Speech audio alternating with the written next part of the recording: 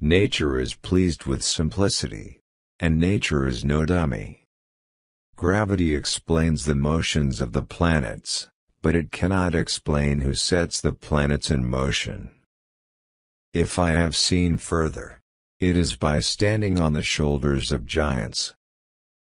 I can calculate the motion of heavenly bodies, but not the madness of people. Men build too many walls, and not enough bridges. What we know is a drop, what we don't know is an ocean. Truth is ever to be found in the simplicity, and not in the multiplicity and confusion of things. A man may imagine things that are false, but he can only understand things that are true.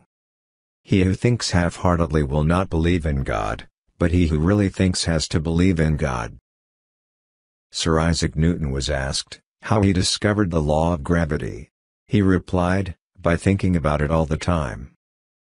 "'Tis much better to do a little with certainty, and leave the rest for others, that come after than to explain all things by conjecture, without making sure of anything.